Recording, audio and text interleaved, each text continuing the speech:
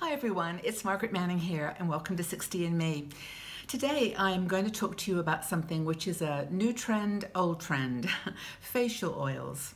This is something that I've become personally very interested in over the last few months, and I've been trying out all kinds of interesting products.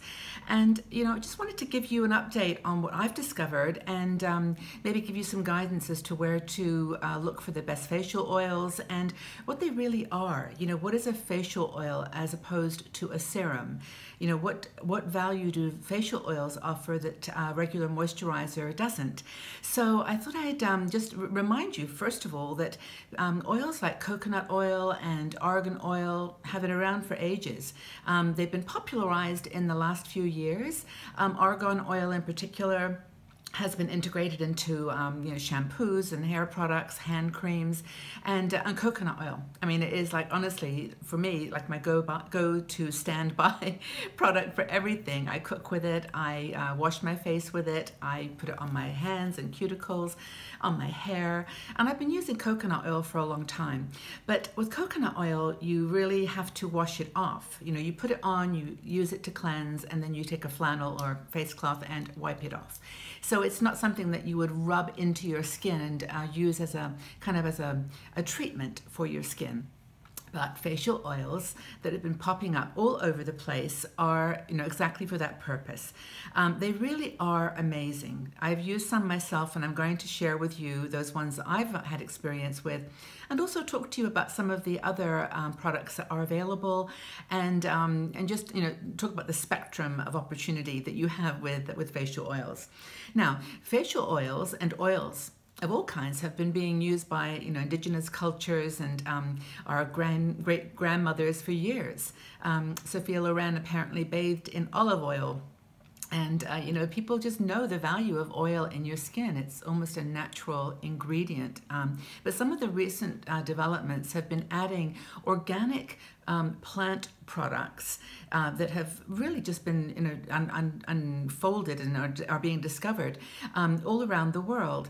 So when you look at a facial oil now and you compare it to a moisturizer, the first thing that you can really say is that it's very lightweight. It is not mixed with any wax, which a lot of moisturizers include. It's a very pure, clear product that you put on your face, and it's a great moisturizer. It blends with your makeup. A lot of the plants that are used in these facial oils have antibiotic and sort of medical, not medical, but good things for the skin. They're actually helpful, and we're discovering plants all the time that we didn't know existed and actually had have a good beneficial effect on your skin. So it promises everything, from smoothing wrinkles to soothing irritation, reducing inflammation. These facial oils are really making all kinds of claims about what they can do for your skin. But there do seem to be some very interesting products that I would recommend based on my own experience. It's always just me, and then also get your feedback. Tell us what you're using.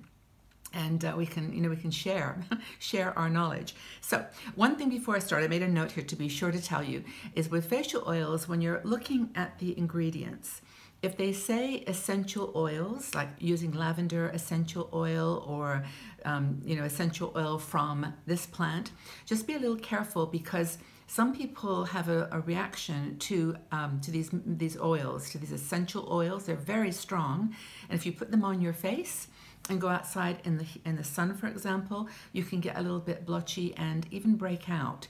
And of course, don't put any of these oils in your eyes. I mean, of course, you can put them around your eyes, but just be careful. I've tried some that just make your eyes a little blurry and even just the scent of them. So just mind your eyes when you're applying these facial oils. Now, obviously, it's a big business. By the way, in case you're sitting here looking at me, I have no makeup on today. Zero. I have a little teeny bit of lip gloss, and that's it. But I wanted to start with a fresh skin so that I could show you some of these oils and just show you a little bit about how to apply them as well. So just bear with me a second while I go through this because it's just important background information. If you're going to go out and buy these oils, they can be quite expensive. So now be careful, of course, that this is a big business. Facial oils have become big business. So just make sure that when you're buying your products, you look at the ingredients and just try to choose ones, in my opinion, that are made, with organic products and from plants that, that you can do some research on, and that they are pure, that they're not blended with any filler or any petroleum products or things that won't be good on your skin. Try to find ones that are organic and pure products. Believe it or not, this is not so easy. You'll find that some of the facial oils now are full of all different kinds of things, and I'm going to try to talk about the ones that I know about that are from pure plant products. So I've tried both extremes in terms of pricing. I haven't actually purchased the really super expensive ones, but I did buy the Linda Rodin. Rodin is a model. She's very well known. She was almost the one that got this facial oil business kind of kicked off a couple of years ago. She's very beautiful. Of course, she's in her 70s, maybe even 80s now, but she's been using this skin product. She made it herself. She kind of put ingredients together that she loves. And I'll tell you a little bit more about her product later, but I've tried this one. As you can see, it's almost empty because it cost $120, and I got it because I really wanted to try it. So, and I've used it very, very sparingly. And then another one that I will talk to about later is the sort of another end of the scale, which is one that I really do love. Is from a website called Growing Younger Gracefully. Sheena is a wonderful healer and a woman with a very deep commitment to looking at aging from a positive perspective. And her oil is put together with rosewood, so rose oil, grapeseed oil, and natural pure products that kind of move this product into a serum range. But I'll talk more about that later, because facial oils tend to not have any ingredients that claim to boost collagen or to do anything to help with wrinkles. They really talk about moisturizing and healing and soothing the skin. So those are so you can go the two extremes, $120, $40, and really, honestly, everything in between. So just be aware of that and be careful when you're purchasing. And I know you will, because it's a lot of money. But these things can replace other products. And I found that I go to my facial oils now before almost anything else. So where do you find these oils, and what are the best ones? So I found there's a list of, I think, 9 or 10 on a site called goop.com. Now, I normally wouldn't recommend a site that I don't know too much about, but this is one by Gwyneth Paltrow, actress and superstar extraordinaire, and she has a website that's about lifestyle, beauty, fashion, healthy living, and she did, I think, a good job of listing these 9 or 10 facial oils that are, have been tested and have ingredients that are pure with no additional petroleum or mineral oil. And I won't go through all of them because you can go to her site and get a great overview of what these oils are. But she says that they, basically they improve skin tone, they provide elasticity, and they help to smooth wrinkles. All of these ones. Now, of course, she has one of her own. It's Goop Juice Beauty Enriching Face Oil, $110, blend of organic oils. Now, I could read all the different ingredients, but it's probably best for you to go do some research and check them out. She talks about one called Vintner's Daughter's Botanical Serum, 22 active organic botanicals, so 22 plants. And, the scientists mix these all together in magical ways and feel they have a solution. So, you have to kind of go one by one. She talks about one called Maya Chia Supercritical Omega-3 Oil. And this, of course, is a great, uses plants that have a source of omega fatty acids. $59, that's not as expensive. Now, the Rodin one that I mentioned earlier is made from 11 flowers and plant oils, and she uses an oil called neroli. I think that's the base oil, and it's $170 now for a bottle of this Rodin oil. And I must admit, I've got to take a step back here because it is amazing. It's a lovely oil, and the scent is gorgeous, and I do like it a lot. When you put it on, It kind of makes your face tingle a little bit, like it gets not red, but a little teeny bit glowy. So right away, you see a benefit with that one. So of all the expensive ones, personally, I've only tried the Rodin. They call it Olio Lusso. I would suggest that's a good one to try if you have $170 that you'd like to spend on oil for your face. And if you're not spending it on other things, then that's a good investment. It lasts a long time. I bought this oil maybe 2 years ago, and I've still got some left. So I don't use it every single day. But anyway, that's one. Now, the other one she talks about are L'Occitane. Now, L'Occitane is a really well-known French brand. I went into their little shop here yesterday and got a sample of their one, which is called L'Occitane Divine Youth Oil. Divine Youth Oil. I can't read it without my glasses, but Divine Youth Oil. Now, I've used their Divine Cream Moisturizer, and it's lovely. And this one does have, I think, about 9 or 10 plant ingredients. I've actually tried it. I've got one that's actually open here, and I'll just put it a little bit on my face here so you can see. I'll put it just on this side here, and you can see right away. It gives your face a little bit of a glow, very much to the Rodin product. So I kind of like this L'Occitane product. It is 100 francs, which is that'd be about $100. So you can see it's actually quite a nice oil. And I'll leave that one on that side so you can see. But right away, as you can see, you get a glow. And you can mix this in with your foundation. Put it on all over your face, or you can just leave it on and just go. And there are some acupressure and massage techniques that I can show you, which I will. So, my choices. Now, again, I've spoken a little bit about the Growing Younger Gracefully website, which I would advise you to check out. It's a really cool site, and Sheena Charles is putting a lot of effort into not just products, but also massage and yoga. She's a Reiki master, and this product is, in my opinion, the one that I would choose because it's the right price. It's $40 an ounce, and it's got a really nice texture. Now, if you can take a look at this, is from my little jar here. I'll put it a little bit, just a couple of drops on my hand. It's not as golden yellow as the Rodin one, but this is the Growing Younger Gracefully product.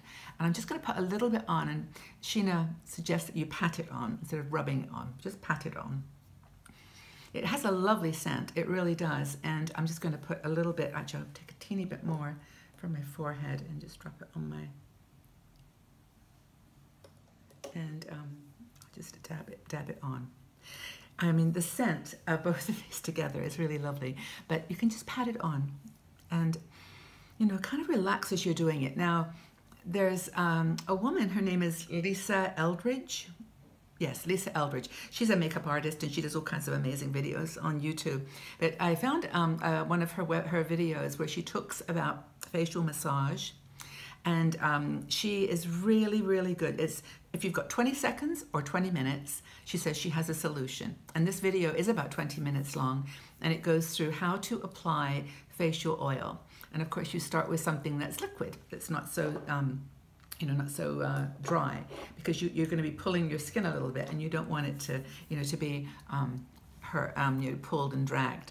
But anyway, so I've got my Growing Younger Gracefully serum on, and of course you can put it down into your neck and your chest, and don't forget those parts of your body too. So ways to massage. Sheena does give you some pressure points that you can press, but in terms of just rubbing it in, you can do massage this way, or this way, or you can do this sort of scissor movement at the top that Lisa talks about, which is very cool. And of course, you can rub your eye, the whole circle around your eyes. And she does this beautifully on her video. So I'm not going to show you exactly what to do, but there's all kinds of ways that you can take the amazing botanical goodness in these oils and penetrate puffy eyes, wrinkles, age spots, all kinds of things. Ah, it's gorgeous. But that's my choice of oil. I would the Growing Younger Gracefully. It's she calls it a serum, organic facial serum, but it's got so many ingredients that are oils, and then some extras that help with collagen production and wrinkles. That I think it's, for me, it works. It's a good product. The other one that I'm using, and I just discovered this one, is a cacao oil. Now, I mentioned this in a previous video. It's actually by a company called Oils of Heaven, and I ordered this just on spec. I had done quite a bit of research on cacao, which is an oil that comes from a nut in the Amazon forest in Colombia, and it's just one oil. So that's what I like about this one. I mean, Sheena's product, this Growing Younger Gracefully, is actually a blend of several different, it's got, I can't remember all the different ingredients, but she's got, I think, grapeseed oil, rose oil, frankincense, lavender, and a helichrysum flower, which I think is a sunflower, but that's in the blend. This one is just a cacao oil. Now, cacao, I'm going to read some notes here because it's pretty interesting. It's actually got 50% more vitamin E and twice the amount of linoleic acid than argan oil, and it's got 3 times more retinol than rosehip oil. Now, retinol, as you may or may not know, is a really fairly well-known product that people put on their skin to, it's an anti-aging product. And it's supposed to, you know, sort of refresh the skin, and it has a medicinal purpose. So you've got to get a prescription for most of it. But there are some products that have naturally got retinol in them. So this is not by any means going to have enough retinol, you know, to do that treatment. But it has 3 times more than rose oil, which is the base for a lot of other oils. Now, this is a very interesting oil. I'll put some on because I really want you to see. This is the cacao oil. It's actually, when you put it on, a lot more oily. It looks more like oil, but it's actually immediately, well, certainly in my case, absorbed into the skin. And it's very, very, very kind of luxurious. I can't describe it in any other way. It's got a very, very smooth and subtle feeling. It's odorless. It's like a dry oil almost. It's oily, but it's dry, if you can understand that difference. It's really, really interesting. And as I said, it's got lots more vitamin E than argan oil, and I like it. I use it at night. What I tend to do is use cacao in the evening, and then I use the other one in the serum in the morning. And I actually mix that in with a bit of foundation. So that's the thing about these products. Now, I wanted to mention one to you too, just as a final note. This is bio oil.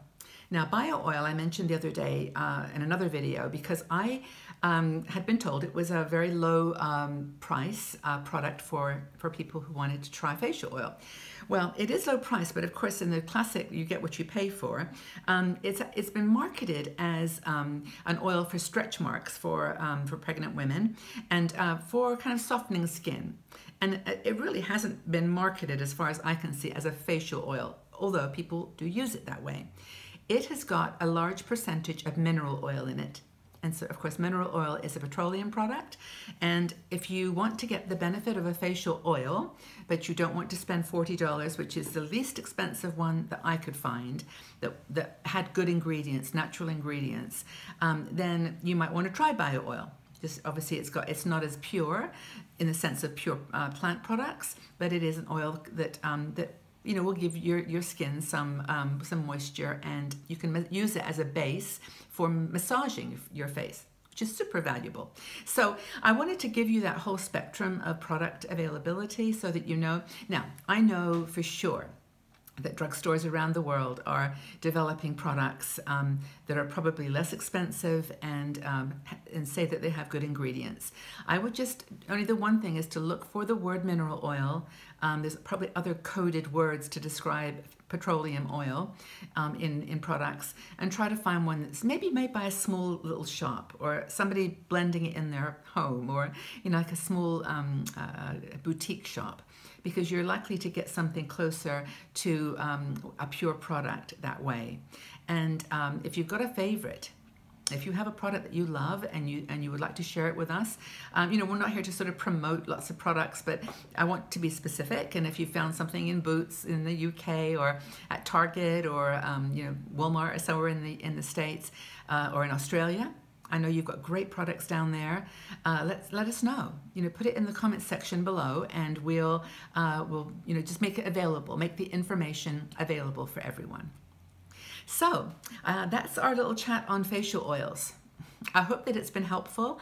I hope it's at least started a conversation about a product that's getting a lot of press and a lot of attention, and that you're getting to take advantage of it if you like. So leave your questions below and leave your comments on any products that you found that you love yourself, and we'll have a conversation. And I want to thank you for being here and for joining us on this fun makeup skincare journey. Take good care, everybody. Bye-bye for now.